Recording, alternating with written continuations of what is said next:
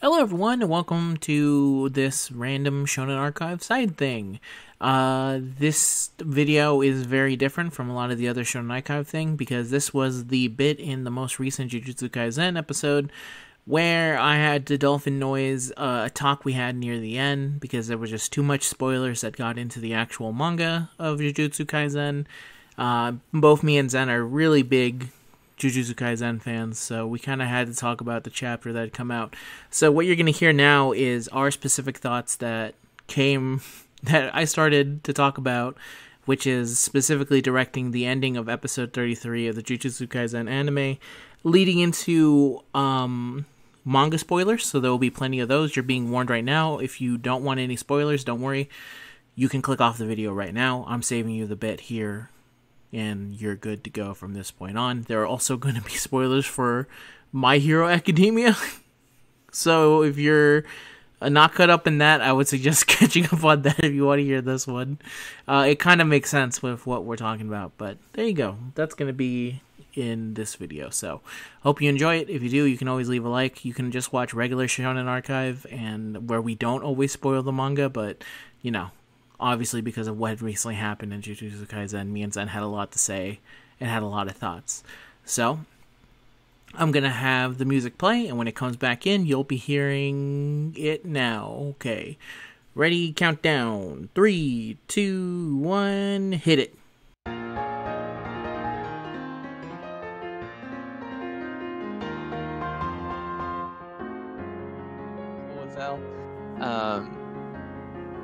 Dude, all of it's sick. All of it's so good. It really is. There's just no amount of ways for us to say. We could go on and on about how fucking unbelievably sick this is, and we could, but unfortunately, this is where the dolphin. I could, but yeah, we gotta we gotta move on. And before we move on, it's time for the dolphin noise to kick in because Zen was this a mistake? What, airing it at this day? Not airing it at this date. That's really funny that they did that, because that just shows further that the author hates Gojo. And I think anything more after the most recent chapter, I think it's been solidified that this man does not like him at all. Yeah, no, sure doesn't. Sure doesn't. Doesn't at all. What I'm saying is, does it now feel like a mistake to actually lock him away? Knowing that... Kinda. Knowing that when he gets... Knowing what we know now, and obviously at this point it's been uploaded as a side thing so we can talk freely, it really feels weird to me, right? It's weird for me to see this episode and go like, so this is it, right? This is basically the death of the character for all intents and purposes. Because by the next time we see him, he's just not this guy anymore. It feels like he's a completely different character at that point. Well, he gets out of the thing. Yeah. And then they just time skip to a fight that he then immediately loses and dies. Yeah, so he effectively does nothing and then is gone again. He does nothing. So then the question is like, why? Because, you know, every time someone talks about it, being like, oh, it has to happen actually because he has to get removed from the story. But he already was. He already was. That's what the box was for remove him from the story. So it makes, like, it feels weird that they did the whole, like, you know, we got to get the strong guy out of the way with some bullshit. It's like Goku getting sick every fucking arc, right? Like, Goku's getting healed or whatever because the plot has to happen and Goku has to not be there because he keeps being too strong for the plot if he's there. Fine. Mm-hmm. But then, like, so that's what they did with the box. It's like that was his heart disease, right? He got heart disease and he had to wait until he healed. But why then after getting Goku'd, he got Vegeta right after that. Where they brought him out of the box, and the only reason to bring him out of the box was to have Sukuna kill him to make Sukuna look cool.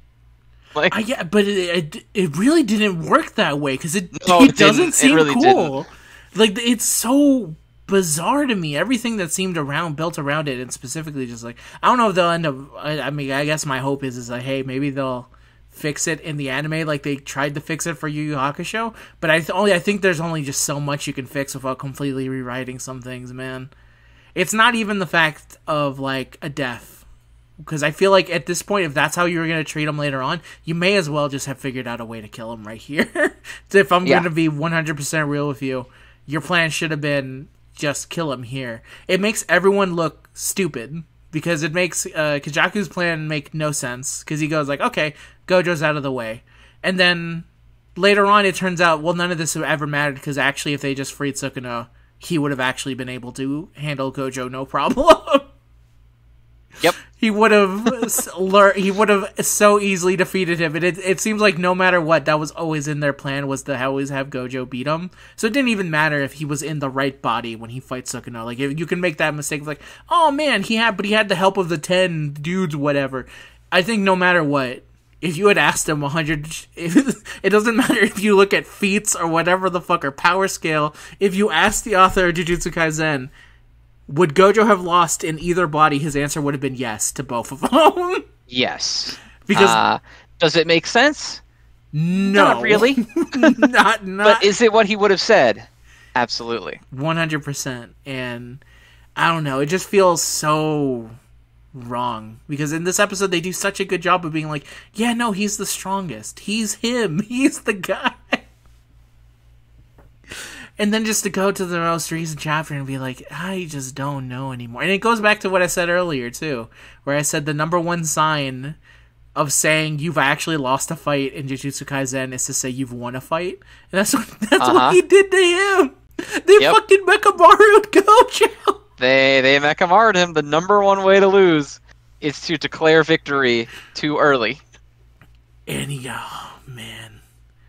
But yeah, it's tough to go looking back at this and being like, it is really cool and it's really done well in the moment. But then remembering is like, oh yeah, at this point, like, if you were just afraid of reintroducing him to the story, you could have just waited till the end and then freed him and been like, we didn't actually need your help, it turns out. We were fine. And he would have been like, yeah, I mean, that's why I was building towards, that's what I wanted. I got what I wanted. You guys are fine. Now it just feels weird, because now he's not going to be able, even though they established it in this episode where he's like, oh, don't worry, there's someone else. You have your own character saying, he's not you, though. So, mm-hmm. And, no offense to him, because even though I haven't seen Yuta in Jujutsu Kaisen 0 yet, and I don't really know much besides the chapters in it, I'm kind of feeling the same way, where it's just like, I don't know, now that you're kind of out of the story, it does change a lot of things. And even as someone who really does like Yuji, and even in my mind, I'm like, yeah, obviously, you need to have Yuji fight Sukuna at some point. I think it would have been, I don't know, it really does feel like writing yourself into a corner, right? When your number one most hype match is actually not between the main character and the main villain, it's between the main character's teacher and the main villain. Maybe you've created an issue for yourself that you don't know how to get out of. But you know what? Probably shouldn't have written yourself into it in the first place. You could have easily have avoided it in some way and not had to make me suffer for it. But it at least does make me really curious to see how the anime is actually going to handle it. It's... Again, we said it at the beginning of the episode of the Shonen Archive where this has come from. Because at this point, no one from Shonen Archive is hearing this, unless they were interested about the extra bits that I've uploaded afterwards. But it really does feel like it's like a complete momentum shift. It actually makes me curious to see, like, how were the live reactions of Yu Yu Hakusho as the final, like, arc was happening. Does it feel like this? Is this how the Attack on Titan people felt, Zen? It might be. I feel like it's how My Hero Academia people feel. I feel I'm watching All Might fight All for One and, like, in a crazy robot suit after he was like, oh, I have value without being a hero. I have to learn to live. And then he's like, I'm gonna fucking blow myself up to kill All for One. I feel like it has to be. It's like shared pain, I guess so. Yeah, at least for that one. At least in the My Hero example, I'm definitely feeling like... oh yeah, by the way, this is also a My Hero spoiler at this point. I'll make sure to put that in the video title as well, don't worry about it. Before the episode begins, I'll say which series are going to be spoiled here while we're going all out. And that one, at least, I felt like the moment where to kill him was during the fight. Even though I think a lot of the stuff that came afterwards was good enough to justify not killing him. The part where he has to live with the society that has basically been under... It's actually very similar, where both Gojo and All Might have created a society in which the society cannot live without them. So what do you do when they're gone? And in Jujutsu Kaisen's case, it definitely feels more of a case of like, well, we're just going to pretend Gojo doesn't exist, and also none of these dudes are actually capable of handling, because if Gojo couldn't do it, then they're kind of fucked. And it's kind of similar, at least in My Hero, you have Deku, who has been gotten like 7 different power-ups to be like, oh, he probably has a chance now. But it's definitely, at least you got to see from All Might's point of view of like, man, maybe I shouldn't have been so gung-ho to save everything, because now that they don't have me, these people are kind of like running chicken headless. And this is not what I wanted, but this is kind of what you get when you're the number one savior and then your savior goes away. And then all the people who were supposed to be, who were under the idea they were living in peace, but the peace was not actually withheld because it was being held up by one guy. So when you lose the one who was guy, doing everything. Yeah. Yes. So you enter a situation where the society crumbles because it was being held up by one dude who himself was being held up by fucking duct tape by the end of it, who was dying as he was turning into All Might. And yeah, at least in My Hero, you got to see a little bit of the fall of that one. With Gojo, you just didn't get to see very much of anything, man. And with some of the other stuff that happens in Shibuya, it really does feel like he wrote Shibuya to such an amazing degree and then didn't think about, oh shit, what do I do afterwards? What's my actual endgame plan here? And then apparently his endgame plan is, I'm ending this shit in December. Yep. He looked at Yu Yu Hakusho and said, that's the key, baby. The key is to just get it done.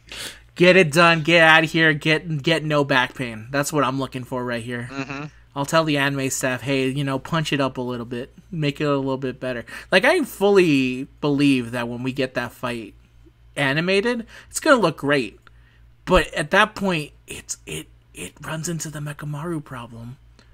Of, like, I'm watching a beautiful fight, but the fight... That means nothing. That means nothing. Yeah, it's very hard for me, and I haven't seen any of the spoiler shit. You know how serious this shit was? I had to actually go and look up the spoilers. That's how serious this Jujutsu Kaisen shit was, because I was like, nah, no way.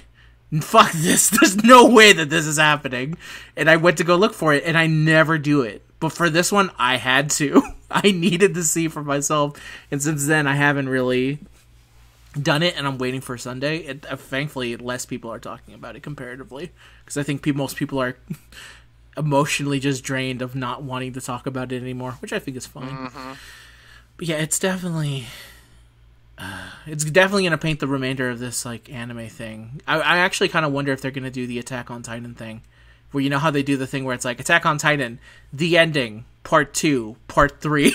Are they just gonna have that badly? Are they just gonna go one episode like, okay, we're done? This just happens. Yeah, the thing is, like, the Gojo thing was already like, what the fuck? And then in the next chapter, it's just another fight that means even less, because who gives a shit about Kashimo? Like, who the fuck cares about this guy? That was even more bizarre to me, is that when that guy came in at the end, I was like, who the fuck are you? Yeah, it's just, and then they're like trying to hype him up. Like, it's that picture of the guy with the gas can and the bicycle. Like, he's trying to gas it up. Like, what are you doing? To gas him up. May as well be Grasshopper tier at that point. Like, come on, get the fuck out of here. Even though I've seen some people who are like, oh yeah, but remember when they had this moment? I was like, you know what? The person who said that just got fucking, like, destroyed. So I'm not sure if you're going to be using him as an example of, like, maybe this guy is sick. It's like, no. That guy didn't know what the fuck was going on, because he got... he got FGC-style fight video destroyed.